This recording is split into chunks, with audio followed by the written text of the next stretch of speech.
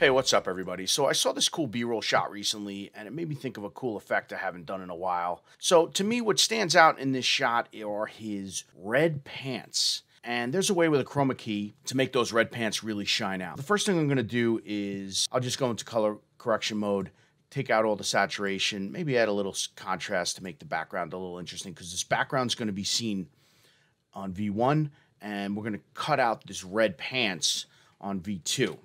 So now I'll duplicate this layer onto V2, and I will lose that color effect. I'm going to color correct this clip and make the red a little brighter, right? I could bring out the saturation, even make it a little more red. And another thing I'm going to do to make this pop a little more, I know some people don't have these options, but I'm going to throw in film effect to even make that red stand out.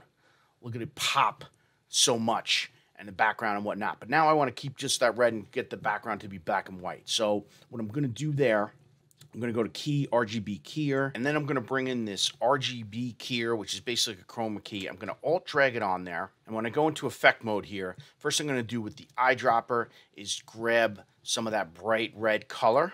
And the biggest thing you need to do, otherwise you'll be spinning your wheels saying, this doesn't work, this doesn't work. You have to hit this button called revert. We want this to key out, not the background, right?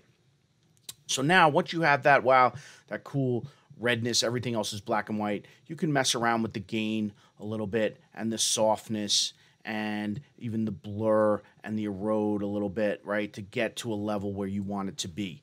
So there was a movie 20 years ago called Pleasantville. It was called Pleasantville. They made the whole movie black and white, but they accented the colors in every single scene for the whole movie.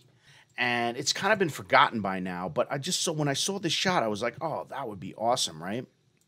So the whole Pleasantville effect is like it's totally black and white, it has no color in it. But I thought with this, you know, when you mess around with the sliders, I actually like seeing a little bit of the red in the brick. When I add a speed ramp to it, one of the speed ramps I actually gave you in an old video, that is a pretty cool way to make a B-roll shot look. And I'm thinking about, and this popped in my head because I saw another editor do this, and it's fine, right? But it does not pop, not as visually interesting as this, with his red pants really popping out of the screen in a sense, and the coolness of the brick going behind him. You know, when I started editing 20 years ago, the equipment was so expensive, the only way to really learn it was if you were working on a job to be on this expensive equipment. Now think about this, the price has gone down so much that, to be honest with you, a B-roll shot, for someone just to lay this B-roll shot of this guy walking and do a slight color effect on it, I don't know, it's pretty much anybody can do that. But to make you stand out as an editor, you want to be the editor that comes up with this that the producer didn't even think of and says, wow, look at that shot. You're taking what they shot and adding value.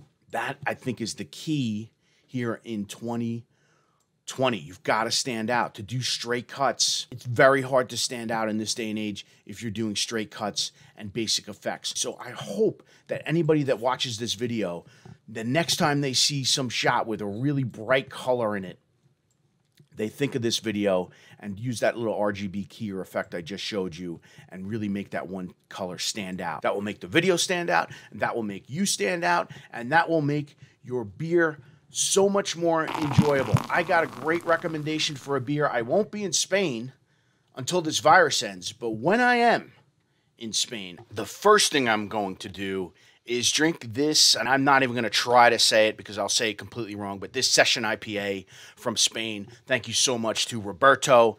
Hopefully next time I'm in Spain, we'll drink this beer together. Thank you so much for watching. I really hope you use this tip in one of your videos. Definitely by the end of this year, or if not in 2021, definitely. If you know someone that needs to learn Avid from scratch, go to avidbeer.com. Thank you so much for watching. I'll see you in the next video.